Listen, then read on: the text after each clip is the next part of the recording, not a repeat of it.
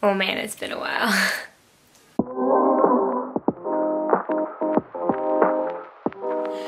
Hey everyone, I hope that you are doing well. If somehow you landed on this video, just know that a girl sitting in Italy from Toronto, Canada, named Marissa, loves you very dearly. Thank you so much for being here. Honestly, I think I'm making this video partly for myself as well because I think I need to do a lot of reflecting, and I find that the most reflection I do oftentimes happens when I'm talking to other people. So today, y'all are gonna be my tea besties, and we're just going to talk about what the last few months have looked like, where I'm at, and also, as normal, I have some tips and ideas and things that I wanted to share with all of you too. So you currently might be wondering, what do you mean you're in Italy? That's probably very shocking. So yeah, I am currently living in northern Italy, and I'm attending a school called the United World College of the Adriatic. I have my lovely mug here, I hope the focus works, to show you exactly what I'm talking about. And for those who might know me in real life, you might know that this school has been my dream, or UWC has been my dream for several years, and it finally came true when I applied. Give me a moment.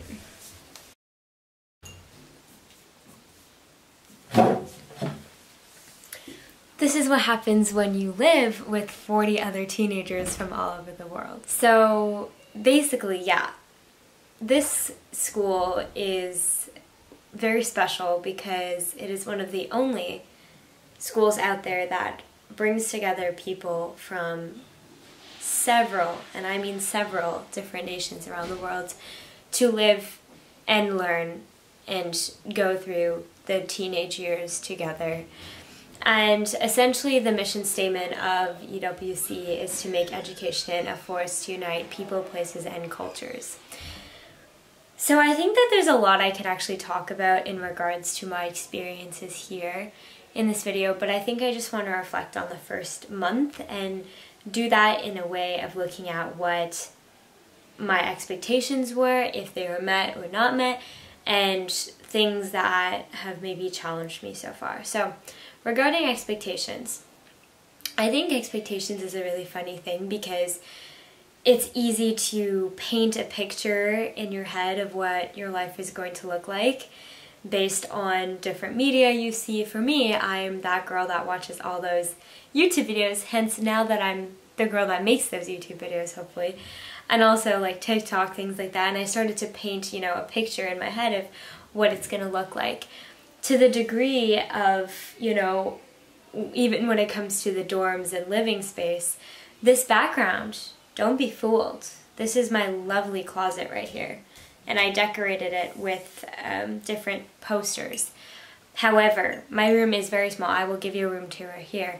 And compared to other residences at UWC Adriatic, it is definitely the smallest.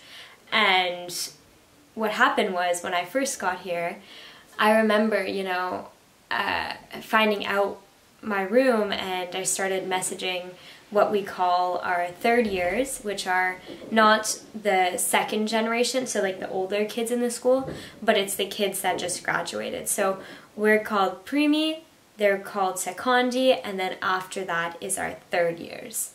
So I I Instagram messaged a bunch of our third years from Canada specifically, and I was like, what do you think of this residence? I'm in Pala, for anyone who's wondering.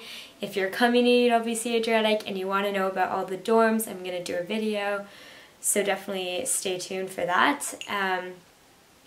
Anyway, and some of them said like, oh no, like, it's the biggest one, it's, you know, where all the energy happens, but it's also where the smallest rooms are located, and the quality is in.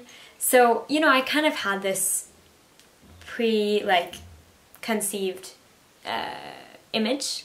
However, when I arrived, I wanted my day to be absolutely perfect, like my first day, because I had just come from traveling around Europe with my family, and I was saying bye to them, and I needed it to go well. So when I got here, my amazing secondi, or second year, Coral, if Coral, you're watching this video, or Coral's friends or family watching this video, hello, ciao, so much love. Anyway, she came and she, you know, showed me to my room, and I remember walking in here and I was like, okay, it's very small. But my reaction was like, oh my god, it's so beautiful, like it's so nice. And my parents were also there, and they're like, okay, you know. Anyway, and so that happened, and then after, I did a tour of the other residences at Adriatic, and I saw, you know, one of probably like, I mean, it's obviously subjective, but our best residence, which is Purnama, it used to be a hotel, and it just recently was donated to our school. And there, the rooms with like the biggest views of the ocean, or sorry, the sea. Don't kill me about that one. You know, it's those rooms that I saw on TikTok, on YouTube. So I guess my expectations with some things were not met because I was only looking at one side of the entire picture, which is a very good life lesson here. Other expectations that I had which were met were just being so inspired by all the cultures. So far, I think every day I've had lunch, I've eaten with people from at least 5 different nations in one table. Like, that has never happened to me before, unless, you know, we're talking about my experiences at the United Nations itself. And I think it's so fascinating to be able to just spend authentic time with people from, you know, so many different places, because it's like you get to the like deep stuff really quickly as well, because you're also living with a lot of these people. And so, you know, I remember some of my first conversations, we already started talking about like philosophy and thoughts on religion and, you know, identity and things like that, like beyond the, so where are you from, you know, all that stuff. Obviously, the where you're from question is very key here. At UWC, you normally introduce yourself by saying, hi, I'm from, I mean, you could start with that, but you say like, hi, I'm so-and-so from so-and-so country. So I swear to God, I think I said like, hi, I'm Marissa from Canada about 200 times in the first week of getting here. Other just like random thoughts. Academically, UWC is definitely quite rigorous. But one thing I've for sure witnessed is that your academic program and the pressure you face is quite literally based upon... I had to check the lighting to make sure that it was okay.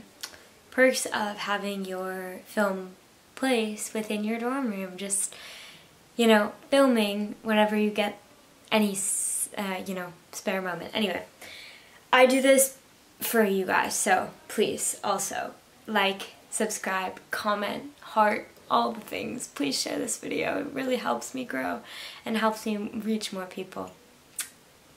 Thank you. Anyway, I was saying, yeah, it's quite literally based upon the things that you choose. So for me, my classes are HL, Global Politics, English A, Lang and Literature, and or Lang is like language and literature, and what's my other HL? Oh, Economics, and SL, Environmental Systems and Society, Italian, and math. You gotta do math, guys. I'm in Math AI, which is like perceived to be the less challenging math course. However, I think all the courses here, no matter if it's AI or AA or SL or HL, they're all very challenging. So, I mean, yeah.